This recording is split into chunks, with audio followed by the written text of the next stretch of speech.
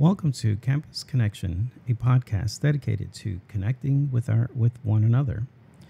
We will highlight MCC's staff, students, alumni, and other guests and talk about our professional and life experiences. You can find us on Spotify and YouTube, and you may contact us by writing in the comments section or writing to us at podcast@mcccollege.edu. We would love to hear your positive feedback and your thoughts on any future topics you would like to hear.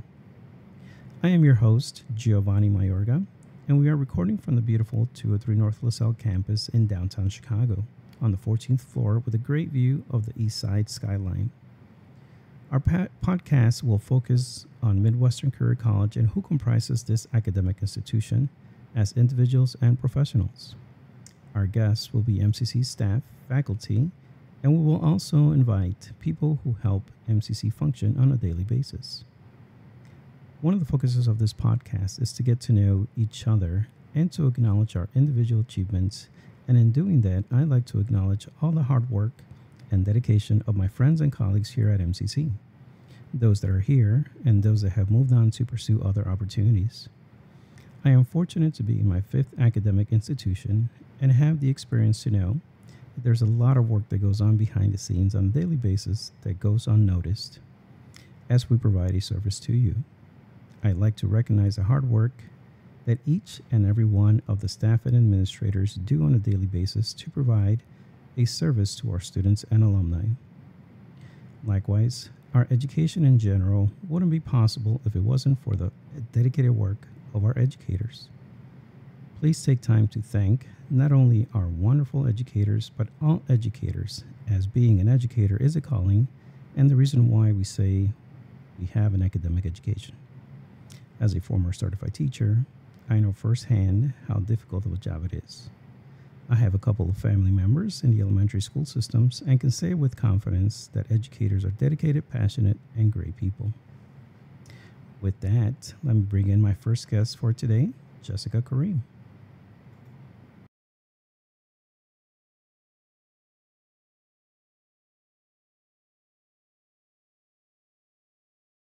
So, Jessica, welcome to the podcast. Thank you for being here. How are you? Oh, I'm fine. Thank you. How are you? Wonderful. It's been a long day, but happy that we can actually sit down and have a conversation about who you are and what you do and what you've done. So welcome. Looking forward to speaking with you today. Yeah, I'm happy to be here. Thank you. So tell me a little bit about what you do currently, because you're in MCC staff member and a student. So tell me about what you do here at MCC. So right now I'm working in the in the international department as a social media creator, and I creating videos with my coworkers, and we always try to get the students everything to know about Chicago, and of course about MCC, and also for students who still living abroad and thinking about studying in the United States, learning English, get some next career steps and goals, and we creating content for it to see how it is as a student, as an international student, to living in Chicago. Nice. Sounds wonderful. Now you're studying, what is it that you're studying here? I'm right now in the business program. I made all of the ESL programs when I came here to learn the language. And now I'm in the association program to start working when I finished. So you made the decision to come not only to Midwestern Career College, but to Chicago. Yes. Now, where is it that you're from? I'm from Germany. And where exactly in Germany are you from? I'm from a little town, but before I moved to the United States, I lived in Berlin for a couple of years and Frankfurt. And yeah, before I came, I lived in Berlin, my definitely favorite city in Germany. So you grew up in Germany? Yes, I did. How was that? How do you remember that as a memory? Oh, it's totally different than here, I would say. But I think for me it's great. I mean, when you're a child, you not recognize for this is your world. And I like to live in Germany. And when you grow up there, you learn a lot about discipline a lot about really good. We have a great education system in Germany, and when you're a good student, you can have a good education in the university. So it was really good. And also, I have to mention, because I'm from Germany and I studied there before, it's a nice, if you have a diploma from there, you can work all over the world. So this is great. Yeah. I was born here in Chicago, but I was actually raised outside of the U.S. I was raised in Guatemala City in Central America, and seeing how, because I have two kids, seeing how my kids or the youth here in the U.S. are growing up today and how I grew up is completely different, right? I used to play in the streets. If you see some of those documentaries of kids playing, soccer, or we call it football, in our countries, that's how I grew up. I grew up playing in the streets, playing soccer. It was a completely different time than what it is now. I actually also studied for three years in Guatemala, and the school system is actually very different than what it is here in the U.S. How was your experience going to school in Germany and now being a student here in the U.S.? For me, it is totally different in Germany, especially when you are in the university. You have to do everything on your own, because studying in Germany, it's not asking your teacher. Of course, for important things when you make your master thesis and so on.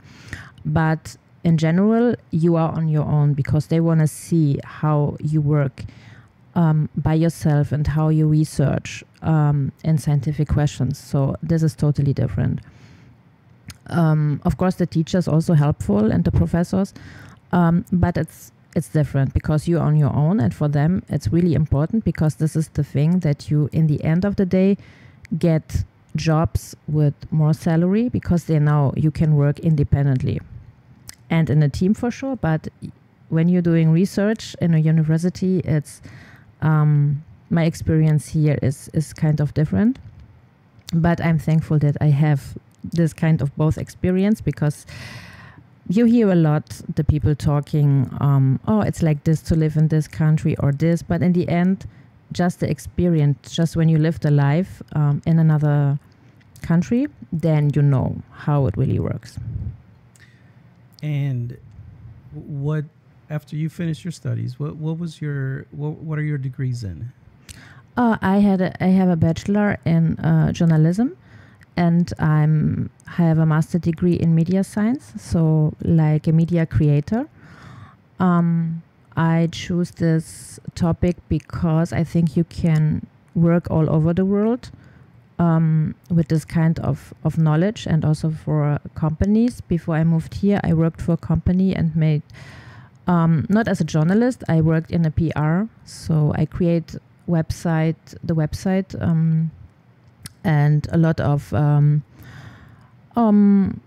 so everything what goes with what they want to know from the company. And I started actually there to also work with English speaking co-workers, and that helps me, because in the beginning I was really nervous to speak another language, especially on the phone. It was kind of weird, but it helps me when I came here. So you started communicating in English with clients in the U.S., is that correct? Yes. Okay, and then how did you make the decision to say, okay, I've been communicating in English, I have a life in Germany, but I want to make a transition to the U.S. How was that decision? For me, actually, it was a decision long time ago, because when I came the first time to the US, it's more than 10 years ago, just as a vacation, I decided to want to live here, to live in another country, to get another experience. Even when it's great to live in Germany, and you can have a good job, great economy. I want to live in a different country, and I decided the United States. It's just something from my feelings. When I came here, I said, I want to try to live here. And what city did you visit when you came here? The first I was in New York City, and I really loved it. And when I made the decision to come here, I was looking for which city would be great. And I also saw a lot about Chicago. I read a lot about Chicago. And when I came here, it was when I moved here. I never went here before. It was the day when I moved here. I also felt in love with Chicago because the river, the lake, it's just amazing. Just the vibe here, it's great. So I decided to stay in Chicago. Yeah, and now you work right by the river and right by the lake, downtown Chicago. Yes. It's a very interesting story. I mean, I was born here, and outside of the time that I grew up outside of the U.S., I've lived in Chicago all my life. Well, I have lived in other states, Indiana, Colorado, and I visited many other cities and states as well. But I remember the time I visited, I did visit New York in my teenage years. We have family and we have family friends over there. So I've been to New York a few times now. And New York is a great city. Okay, very diverse, huge, lots of entertainment. You can find everything and anything in New York. But I will say that I will always choose Chicago, even though I've had the opportunity to live in Colorado and Colorado Springs. Loved absolutely the outdoors and the mountains. I always miss Chicago, and Chicago is always going to be home. And it's always interesting to hear somebody else's point of view. New York is great, and just like Chicago is great, and Chicago has its negative portion, of what goes on in Chicago. So does New York. Nevertheless, I think I will still choose Chicago over New York. A few years ago, I thought about actually moving to New York if I were able to find a job, and it didn't work out. So maybe in the end, I think I'm much happier here in Chicago. So now you've been in Chicago for how long? 4 years exactly. 4 years. Mm-hmm. And how has that experience been? Oh, great. So I never regret to come to Chicago. Like I said before, it was when I moved here. It was the moment when I moved here that I came here, because I know a lot of people, they visit before, have some vacation before they move to another city. But I just did it, and for me until now, it's a great experience. So I met a lot of people from all over the world. Of course, the big impact is that I start studying at MCC and learn the language, and so you meet a lot of people from around the world. And I learned English, and I also think that the people in Chicago have more, they give you a little bit more time when you start learning the language. It's usually in the United States, it's like they are really open, and even when you talk totally wrong because you learn, they are welcome you with open arms. So this is what I think it was my experience. So you came to Midwestern Career College as an international student to study English as a second language. How was that experience, and how would you describe that experience to someone? Because you do a lot of that right now in social media, trying to captivate for someone what that experience is like, what our experience is like. How would you describe that experience to someone who's potentially thinking about moving to Chicago in general, or coming to MCC? So I always would recommend it, and I'm not saying it because I did it by myself. It's just I have the experience with MCC when I came because I started learning English. I had a little bit, I mean, we learn some English in Germany, but it's different. When you live in the United States or you live in the country with another language, you start learning when you move there. This is the moment when you start. And my teachers always were really supportive, even when you say something wrong, because in the beginning, I remember I was like, oh my God, I cannot understand them maybe, or hopefully I will understand. But they are so supportive. And even outside of the classroom, if you have some questions, they are really supportive and engage you and encourage you to keep learning. And this is what I tell the students now, because some also are shy for sure when they learn a new language or they're thinking of making mistakes. And I said, it's a process. You have to make mistakes. The thing is, you have to practice all the time. You're not only in school. In school, you get the basic, you start, you get an international community environment where you belong to because you're an international student.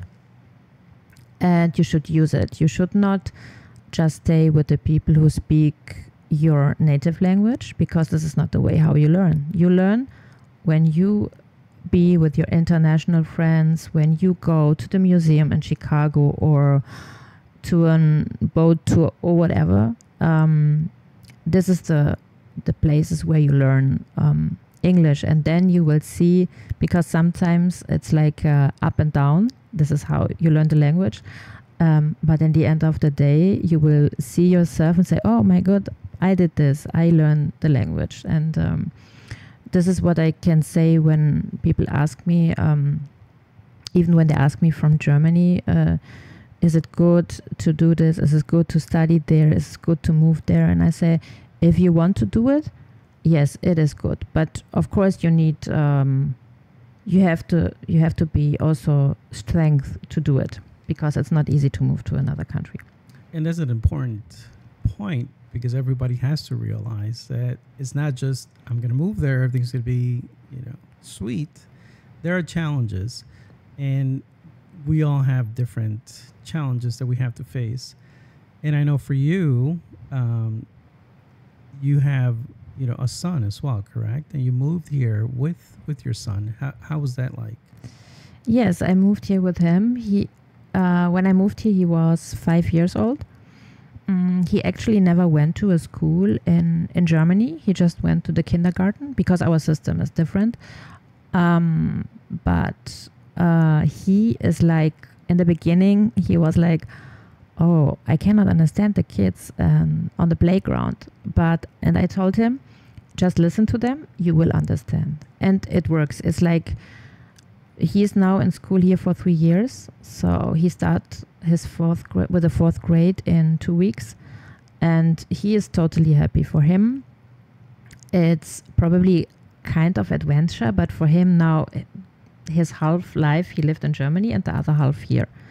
So he is pretty young, and even when we talk at home German, because I think it's important that he learn it, because it's such a hard language to learn, he is totally happy. And for him, it's like when he realized that we moved in the beginning, he thought he will lost his friends back in Germany.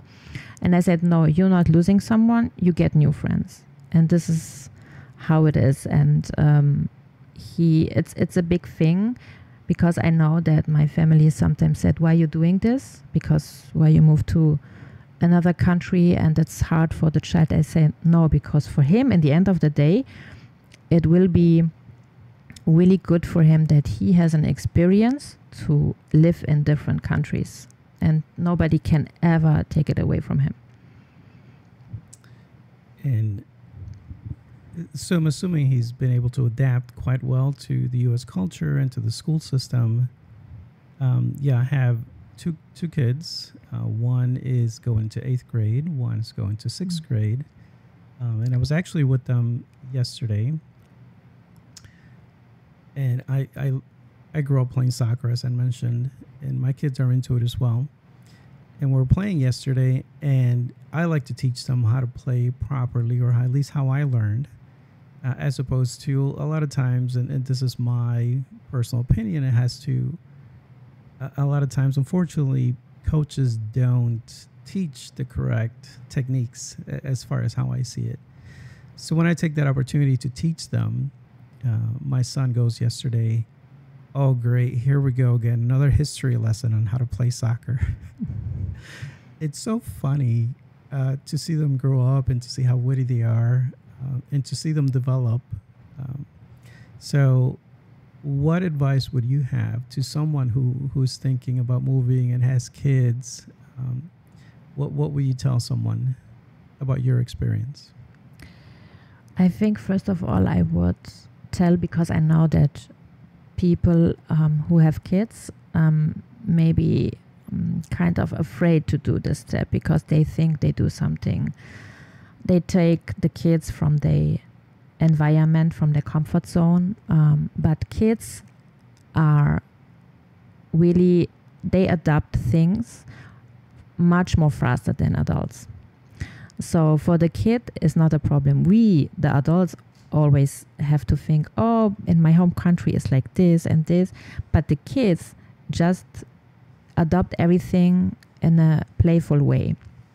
So I would say, if you really want to do it, you can do it, and it's possible. It's like, because a lot of people for sure came here when they are 20, 25, after they went to the university in the home countries, but every life is different, and just because you are over 30 and you have kids, it's not, and just that the kid has this experience and visit different schools, different school systems, and a different language. We should never forget this, because even when you decide to go back after a couple of years, your child always will have this experience, and so as you, but also the language, because the kid's learning so fast. He is much more better in English than I do. So he's like a native speaker. And this is really great to see. So for him, he can go in Germany to school, he can go in the US, and probably also in other countries, because English is really worth to learn it, because you can communicate almost with everybody around the world, because everybody speaks at least a little bit English. Right. So now you've had the opportunity to work here at MCC. You're studying. What is your goal once you're done, either with MCC, to stay with MCC, to move on to other opportunities? What are you looking for the future? For the future, I think I would like to stay permanently in the US, definitely, and I would like to stay with MCC, and we have to see after my association program, when I make the degree, and then I can work for 1 year in the OPT. So my goal for now is to stay here and really to work full time, and this is my personal and my professional goal for now. That's wonderful. So as we wrap up, it's been wonderful to have a conversation with you and learn a little bit about who you are and what you do here at MCC. And I know, there are always challenges on a daily basis for what we do. Some of the things that you do here is also you give tours, correct, to prospective students or students that are starting. Is that correct? Yes, correct. So I had the idea that when the students come to MCC or to Chicago, it's every term it's different. Some students already live a couple of years here or a month, and they change the school. They decided to change, or people, they just come a week ago from abroad. And I think it's a good thing to get into the community, in the international community, and meet the other new students. So I decided to make a campus tour, and a tour right around what's around the campus, because our campus is directly in downtown Chicago, and you can see a lot. And so I give them some really important, good to know points around our campus, for especially for students they are totally new, and so also they can come together before the class starts, so they already know, okay, she is new, he is new, so we come together in this new experience. How has that been received by the students? Does that seem to be a positive experience for the students? Yes, definitely. So this is the feedback what I got. They're Right. really thankful for it, that I'm doing it. Because when I talk to the student, in my case, it's even when I work for MCC, I'm still an international student. And for the new students, especially, it's like, okay, she is a person, she is a student like us. So they talk a lot and asking for advice or what they can do. And so it's really on the base that we are students and that we can help out each other, or how it is, or where you can go to make your driver license or whatever. So really helpful tips for the students. So I just get positive feedback.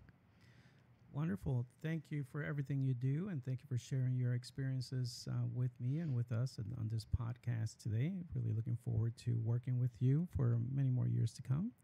So as we wrap up, I want to thank you for taking that time. I want to thank everyone for listening to us today, and I hope we have been able to provide you with some helpful information.